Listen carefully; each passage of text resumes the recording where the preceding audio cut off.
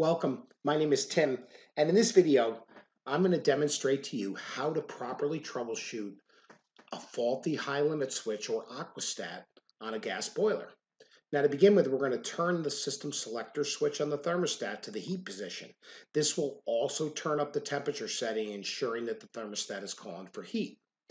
After each step, click OK on the procedure guide. Next, we're going to remove the boiler cover, then click OK on the procedure guide. And we're going to kind of take a look at what's running and what's not running. So we can see we have no burner operation here. Even though there's a pilot there, the burners are not lit. So we're going to click no up here. Next, we're going to verify if the circulator is operating. And in this case, as evidenced by the blue spinning arrows, the circulator pump is operating. Now you can also verify this with a digital clamp-on ammeter that's capable of measuring fractional amperage. And you can simply measure the amperage draw at the circulator pump. So our circulator is running. We're going to click yes. Our next step is to see if the vent damper is open. Now the vent damper is going to prevent standby loss of heated air up the draft diverter or draft hood on the off cycle. And it should be open if the burner is operating.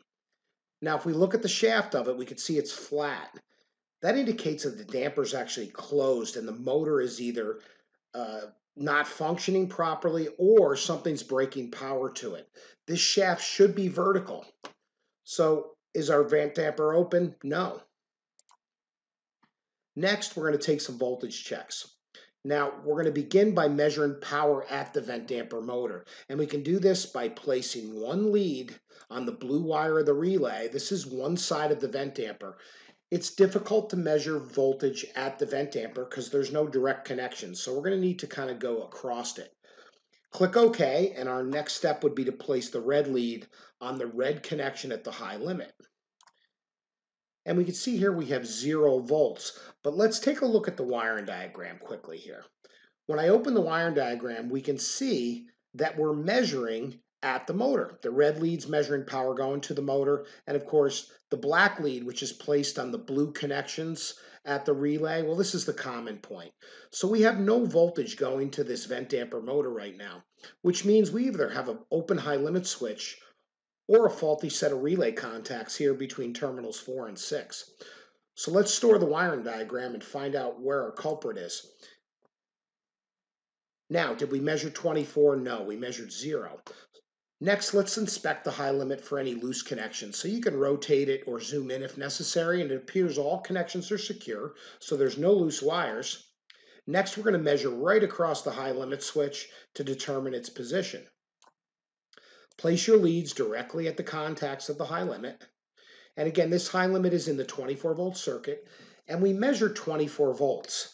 Before we click yes on the procedure guide, let's open the wiring diagram back up so you can see your leads placed here on the diagram corresponding to the points that they're placed in the circuit. So we're going right across the high limit switch here.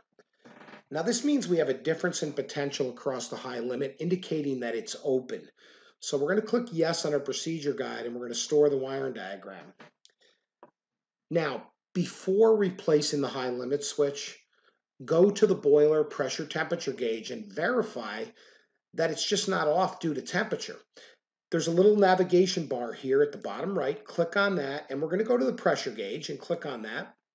And we can zoom in and we can look at the temperature in the boiler. Typically, the high limit will cycle back on at 160 degrees and cycle back off at about 180 degrees, where this little red marker is. But if we look, the actual temperature in the boiler is down to room temperature. So that means that the burners have not fired for quite some time. And this limit switch should be closed at that point since the temperature is below 160. So now we're going to go back to the high limit on our navigation bar, and we're going to click on it to replace it. Replacing the high limit will solve the problem here.